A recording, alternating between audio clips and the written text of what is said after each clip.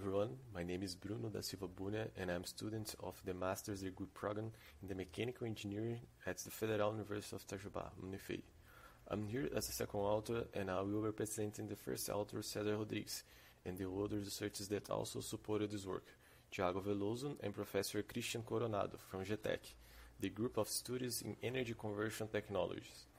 This paper that I'm presenting for you is entitled Parametric Optimization of Organic Rankine Cycles Using Zeotropic Mysteries and FPSO Units. This presentation will follow the agenda below. We will start with introduction, methodology, results, and finally the conclusions. So here in Brazil, the context of the oil and gas industry is directly linked to the pre-salt layer exploration. For this task, we have the floating production, storage, and offloading FPSO units, as you can see in the figure in the screen. This technology is such a viable option that companies make use to explore and process oil and gas all around the world. And however, this industry activity is such a responsible for the high negative impact on the environment due to atmospheric emissions. To mitigate this problem, increasing the energy efficiency of its production process and reducing the greenhouse gas emissions has become the main objective for the sustainable development of this industrial activity. So, we have among the solutions the organic rankine cycle, known as ORC, that shows itself as a promising technology. The ORC is similar to the conventional Rankine cycle. However, it makes use of a heavy molecular organic compound as a fluid. So it's not water as the conventional Rankine. It also presenting a low boiling point and a latent heat of vaporization, which is lower than water.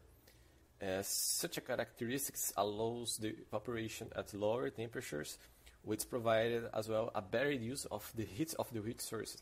And these heat sources can represent a range of 50% to 18% of total primary energy source. Talking more about ORCs, the optimization approach is mostly focused on the proper selection of the working fluid and while looking to the operating parameters of the cycle. Schuster's study showed that these approaches are crucial to maximize the system performance. The decision is heavily based on the temperature level of the heat source. However, the researchers showed an improvement in the ORC cycles in the thermodynamic performances by using a new zeotropic mysteries as a working fluid instead of the pure organic fluid in the cycle. So the main objective of this work is to evaluate the energy performances of an ORC cycle for the use of a low temperature heat source.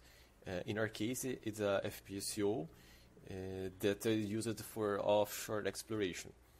Two configurations, the simple one and the regenerative of the ORC, were analyzed. For this purpose, a multi-objective optimization based on genetic algorithms was developed, in which the design parameters such as vaporization and condensation pressure, superheating and the turbine inlet and effectiveness of the heat recovery unit, for the case of regenerative cycle 1, were analyzed using a total of the 48 different working fluids. And so all the working fluids and the respective mixtures, which gave us 150 simulations or combinations. The main criteria used were the net electrical power generated by the cycles and the dimensions of the rich exchanger equipment for the both configurations and all the different work fluids used. So, for this work, a mathematical model was developed following the fundamental laws and of conservation of mass and energy. For the ORC, we have 4 main equipments: evaporator, turbine, pump, and cooler. For the case of the originator cycle, we have the internal rich exchanger. But basically, there are 4 equipments. To avoid the turbine stability, and there were established some limitations in the model, like a minimal condensing pressure of 50 kPa, maximum vaporization pressure of 95% of the critical pressure. The inlet turbine temperature cannot exceed the critical temperature of the working fluid. And we have other assumptions like it was considered a steady state. There is no variation of potential and kinetic energy of the working fluid throughout the cycle. No reaching losses to the environment for pipes in all the equipment. The efficiencies, the Zeotropic efficiency was considered 80% for pump and turbine.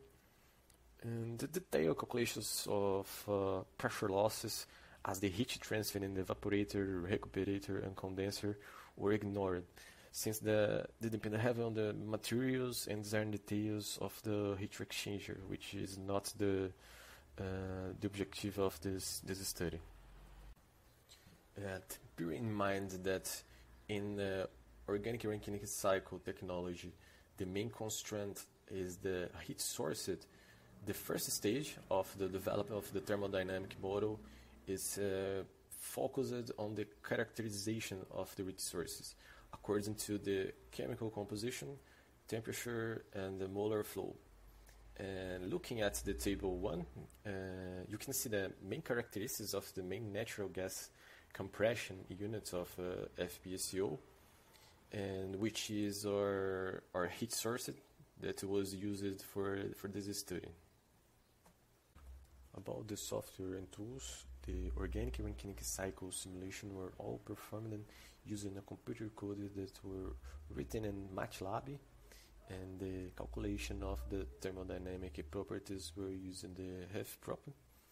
And finally, the numerical solution were all validated with the Aspen HYSYS. That's the industrial process software that is common and very used in the chemical and gas and oil industry. Although there are many options available for working fluids, there are also many restrictions in their selection, mainly related to the thermodynamic properties of fluids, safety, and environmental impact. The selection of the working fluid has been treated in numerous studies, most of them focused on low temperature sources. However, we have on the other side the Zeotropic chemistries, when compared to pure fluids, leads to a reduction of the irreversibility in the heat transfer process, which increases the temperature profile between cold and hot fluid in the heat exchangers. However, from the thermodynamic point of view, the use of a Zeotropic chemistry seems to be an open question among the researchers. And what can be concluded to now is that the study of chemistries of viable organic compounds for working fluid must be carried out through an REC system project. Parametric analysis of the thermal system must use more holistic methods that allow to evaluate the importance of different parameters and system configuration on the thermodynamic performance of the cycle and the equipment dimensions. A multi-objective mathematical optimization problem has n decision variables to minimize or maximize any objectives subject to key restrictions. To satisfy all these objectives simultaneously, in this work the ENCIT method proposed by Dev is employed, which is a multi-objective genetic algorithm that classifies the optimal solutions according to the Pareto dominance concept. Two objective functions were considered in this optimization. First is the minimization of global thermal conductance and the maximization of net electrical power. These being the parameters that most influences the technical and economical feasibility of implementing heat recovery system based on the organic Rankine cycles. All the variations of parameters can be seen in the table 2. So here in the results, the genetic algorithm is performed for 150 generation points. And here we have a distribution of results from the optimization process and the set of the Pareto frontier. In the frontier, it showed a higher net power generation for the same overall heat transfer UA parameter. Let me show an example in the chart. This head point, it generates 800 kilowatts of net power electricity for 1000 UA overall heat transfer. If you look at the Pareto frontier, you are capable to generate a higher net electrical power for the same 1,000 overall heat transfer, which is better. So in this theory, it can be seen that option solutions represented by the power generation ranges, in which the choice of the optimal solution is strictly related to the working fluid used. The Pareto frontier shows that the REA245CB2 presents the best working fluid option from the point of view of electricity generation, being able to generate something between 1750 and 1800 kilowatts.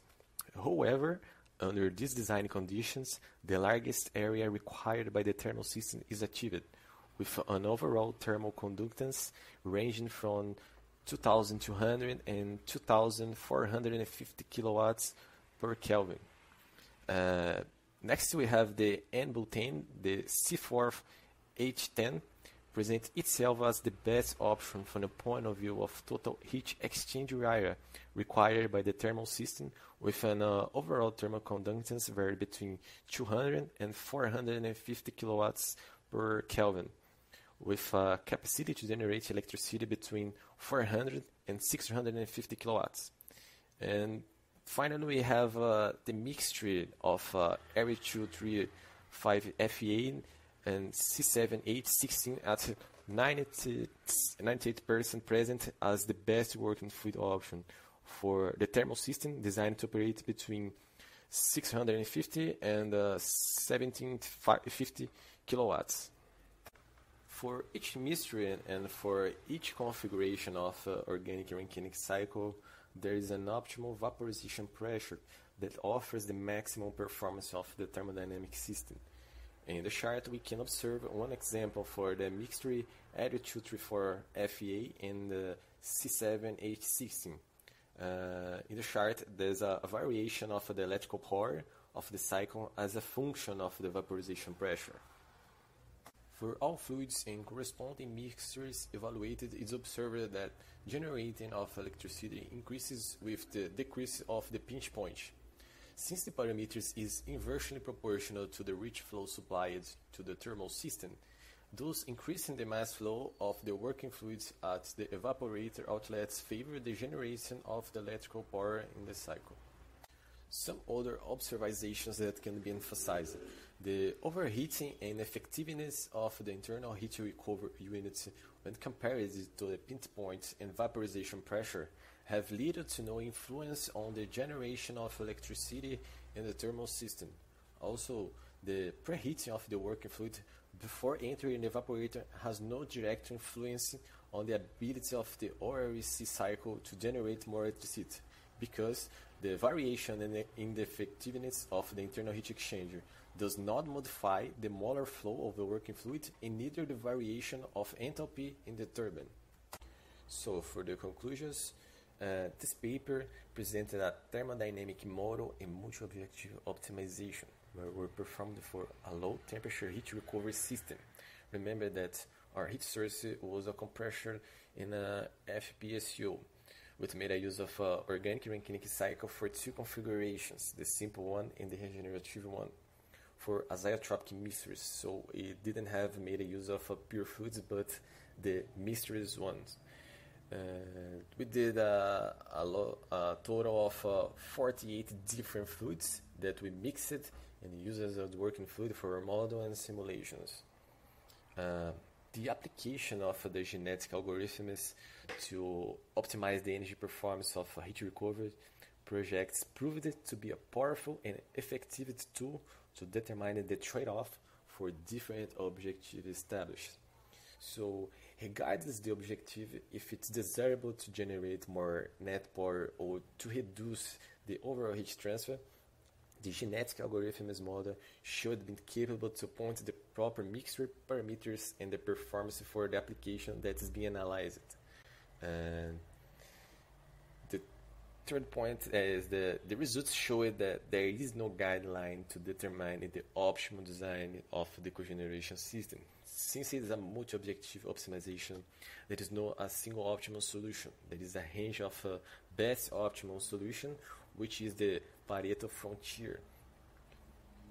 And finally, each application requires a sophisticated analysis to determine the optimal solution, based on his considerations and technical differences and operation restrictions. Based on this, we can conclude such a sophisticated analysis tool has to be combined with a good engineering judgment to converge to a proper and best solution for the application. So I would like to thank you for your attention and all the support by CAPES, Federal University of Itajubá, and the researchers of GTEC. And if you have any question, you can post a comment below or send me an email. Thank you.